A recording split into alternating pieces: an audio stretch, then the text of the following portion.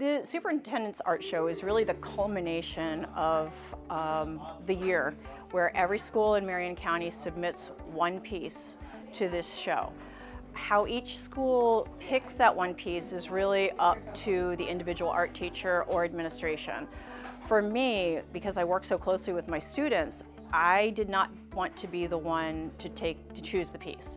So for this year, I laid out approximately 20 pieces, about one per one of my students in this room that you're looking at right now, and I had the staff and administration vote. So the top 7, the 6 pieces underneath the top piece went to the Young in Art, which is still displayed at the Appleton. And the piece that got the most votes became the Superintendent's Art piece. So I would agree with their voting of my fellow Panthers. And yeah, so every school does it differently, but that's how we did it here.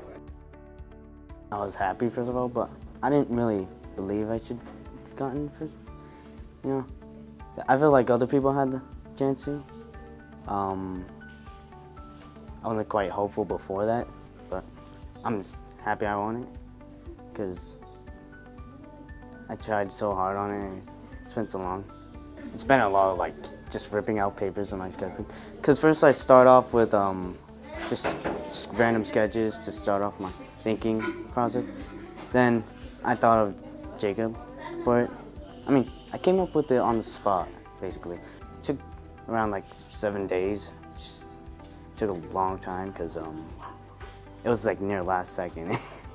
I think watching the students go from a concept and build it and spend the time and the effort and sometimes the tears to get to the very best that they can do, and to be able to find this student and tell them that they got the top vote and they're going to the Superintendent's Art Show and they're going to get the certificate and they get to meet the superintendent, get up on stage, and I think it's a little anxiety ridden for them. Of course exciting for me, because I just can't wait to tell them. In fact, I think I called Antonio from this room to another room because I couldn't wait that long to see him.